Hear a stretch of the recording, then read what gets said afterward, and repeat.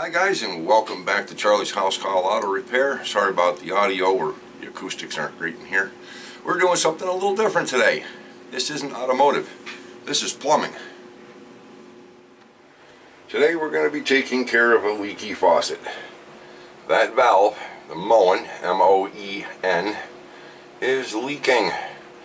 This isn't the first time I've been in this, but we're going to show you how to replace the guts in this valve so that we can make that drip stop. And the tools that we're going to be needing is a reversible interchangeable screwdriver, Phillips regular tip, and a pair of needle nose pliers. The very first thing we're going to do is take this little cap off the middle here, set that down, and using a Phillips screwdriver we're going to take the screw out of the middle.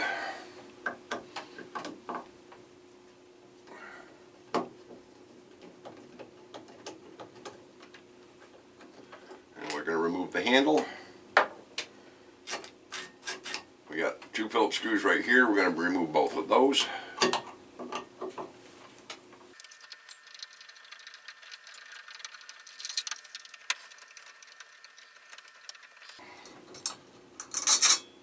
Okay, we got both of the screws out. Now we're going to remove this cover. Slide that straight back, and then we're going to pull this little sleeve right here off.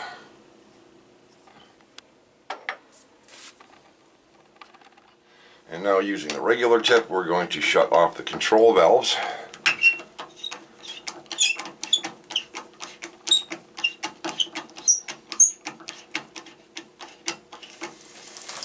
That one's starting to spray, so we're going to set that right there. And we got one more in here, pretty cold. Let me turn that one all the way back also.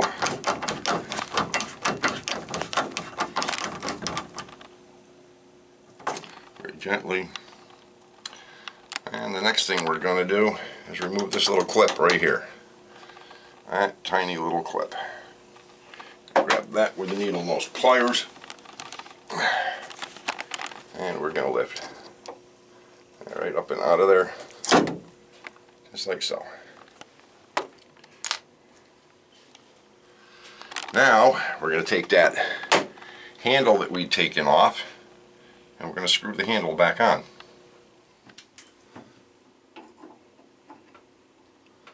Just going to run the screw back in a couple of turns just to hold it. Now we have a hold of the whole handle. There should be a block of wood right here to keep this valve from moving, so we don't want to break any of the solder joints in here. We're gonna pull straight out on it, rock it back and forth, and it's gonna fight all the way out most likely. And we get the whole assembly out in one piece. We lost parts of it. Go back and forth.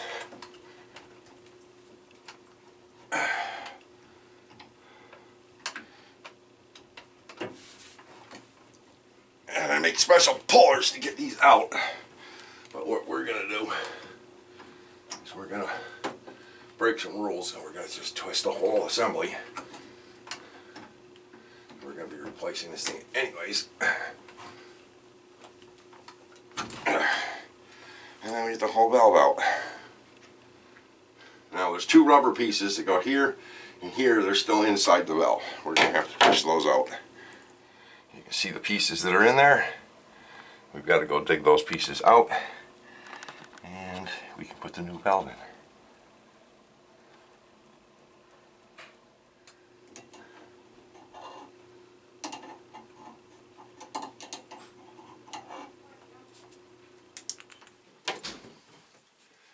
Now that we've got these little pieces out, this is one of them. And there's the other one right there. Oops. These right here, these are what caused all the leaks, as these things get worn out.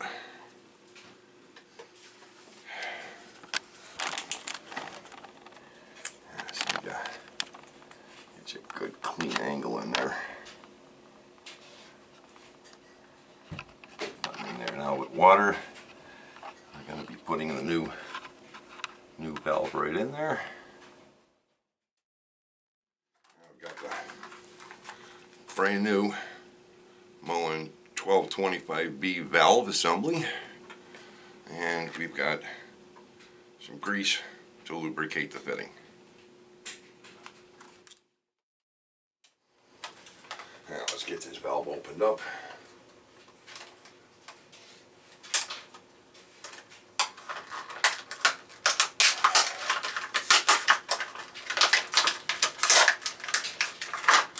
There's our valve. There's our instructions. And there's already goo on this valve. I can feel it. It's got it all over my hands. And what we're going to be doing is we're going to take this piece, just the way it is, and we're going to insert this in here, but we're going to put some of this grease here on it first. We'll make sure that we got it on all of the O-rings and all of the seals.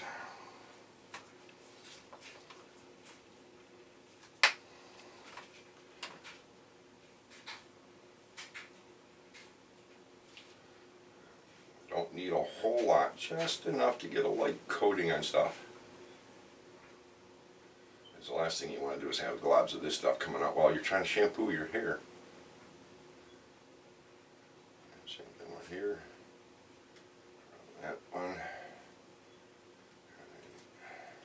A little on the inside here, because this valve comes out through the middle. Be very particularly careful with this part here in the middle. If you bend this, it's brass, it will break. So you make sure you got everything nice light coating. And now what we're going to do is we're going to slide this in. And when we do so, we're going to try to make sure that this little hole right here in the top is facing up, because that's going to be our control point. And we're just going to slide this right in. And we're going to make sure these two little ears are up and down so that our clip will slide down over the top. Slide that all the way in. That's right, the part in the middle can come back out some. Seal up our grease. Now we're going to use our flat blade screwdriver. We're going to push that bottom ear in just enough.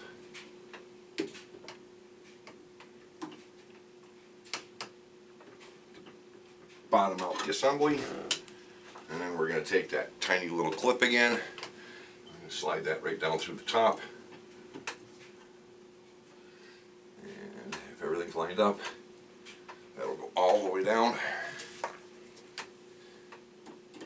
You might have to tinker with the valve a little bit.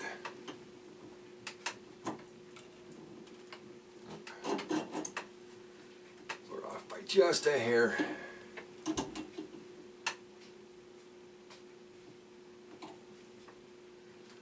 It should go right down in there now. Nope. Flashlight, where'd I put you?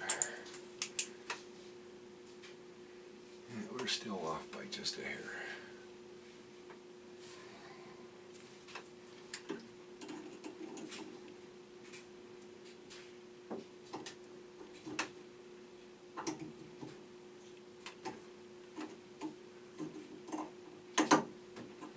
That's all the way down in. The valve is locked. Double check. Now we're going to double check for smooth operation. We're going to take the screw out of here and put the knob on the new one.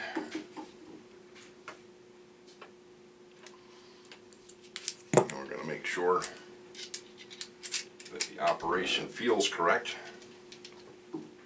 And we'll run the screw all the way down in just to be safe. Make sure we get the right feel for it. Okay. Nice and easy back and forth, no snags or catches. In and out, nice and easy. I think that'll be a good fix. nozzle or the handle back off. And reassemble everything. And this is how your valve assembly should look when you're all done here.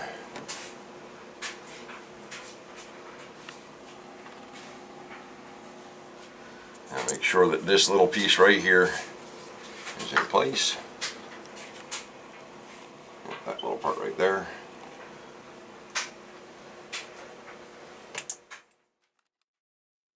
Now we've got our valve assembly back in. I'm going to go ahead and take the sleeve, slide the sleeve all the way back on, which incidentally also locks that little horseshoe shaped clip down in place that holds the valve. We're going to take our plate, put our plate on. It only lines up one way. And we're going to put our screws in. Finding the little holes in there can be kind of tricky sometimes. Try to be patient with it.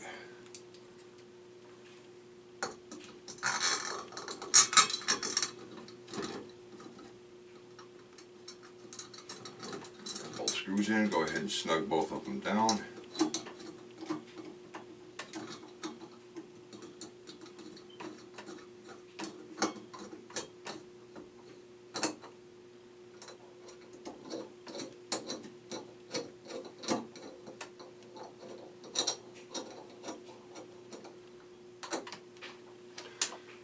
Go ahead and make them snug. You don't have to crank them down really tight, but do make them snug.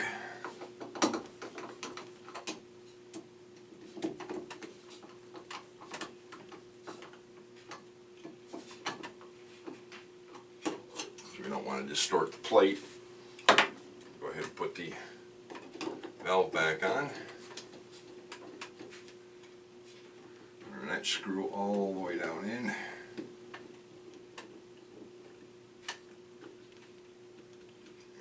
Tight because you don't want that loosening up. Now before we put the little cover back on, there's some here. Let's just make sure that cold is on this side and hot is on that side. Water, cold, cold, hot, hot. Shut it back off nice and easy. Cover back on. And verify that we don't have any more drips.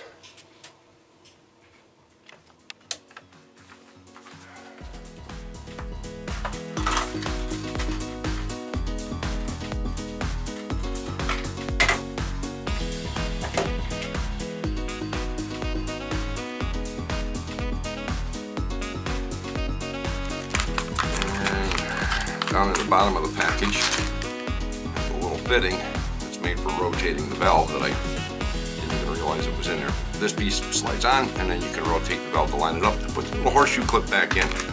Double check your contents before you throw stuff out. Well, there you have it.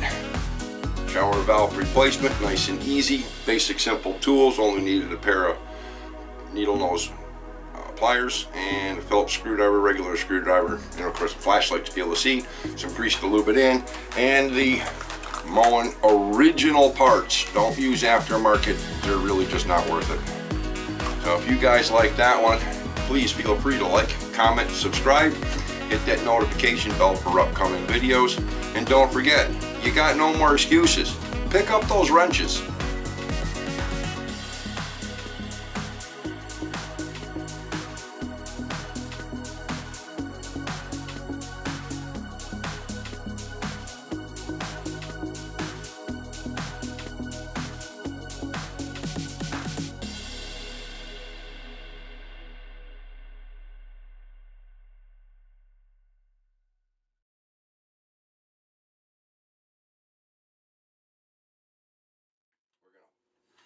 Oh, the water's not completely off. Let's see if we can get that taken care of. Probably gonna spray all over the place. Yep. Why, I don't know. Because it's stripped. Alright, well that's always a good reason. This is going to make for more fun. Going to have Let's go down into the basement and find the hot water and shut that off. I need some paper towels to wipe the grease off my hands. It's not paper towels, but it'll still work.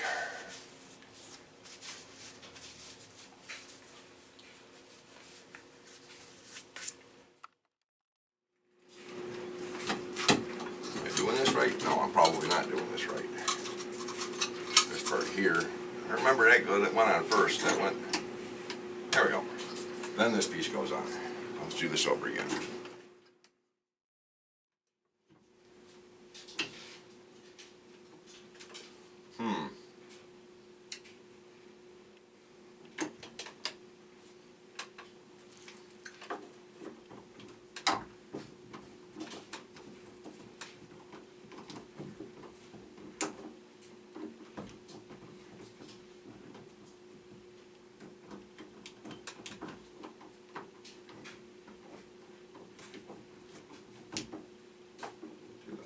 Something.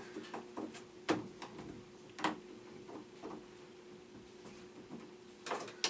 don't know why that's not turning on.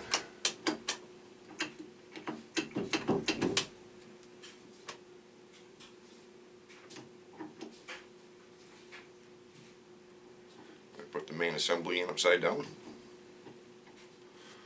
Don't know. Let's pull it back out and find out.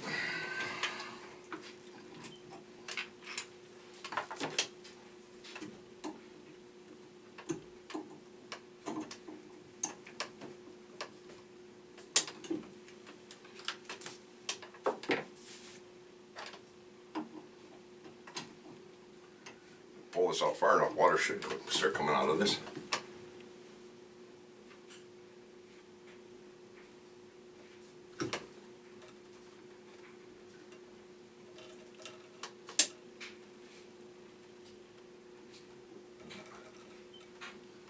Nothing fell out of place. Cold water is on.